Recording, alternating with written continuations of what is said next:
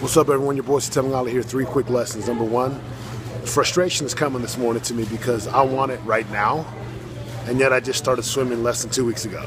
How many times in your business do you join a business and you're excited and you're committed, that you don't have the capacity yet? So because you don't have the capacity, you can't get it done. I'm swimming next to these guys over here. This Iron Man. Video bomb. What's up? Literally, this guy's like Iron Man, Iron Man, Iron Man, and he's like, shh, shh, shh, shh, shh, shh, shh.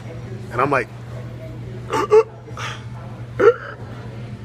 How many times in your business or in your marriage do you want it right now, and yet you don't have the capacity because you haven't put in the time, you haven't paid the price, you haven't paid your dues?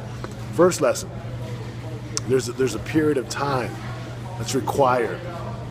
So give yourself some time. This morning, every time I start to get frustrated, I'm like, I want to start swimming like these guys next to me, and I'm looking at these guys like they're like fish, and I'm like. Second lesson is this, and I've talked about this before, but it's capacity. Brothers and sisters, your capacity is going to come with time. Your commitment is tied to capacity.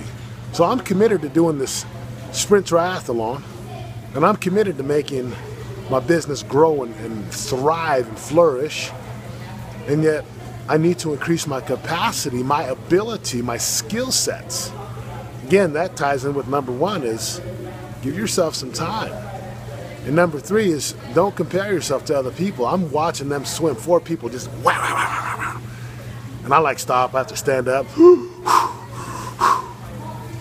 There's no need to compare yourself. You don't need to compare it. Like if you're a coach right now or a trainer and you're watching other people launch things online and do boot camps and pick up all these high-end clients or these big groups, there's no need to compare yourself because, well, you are where you are.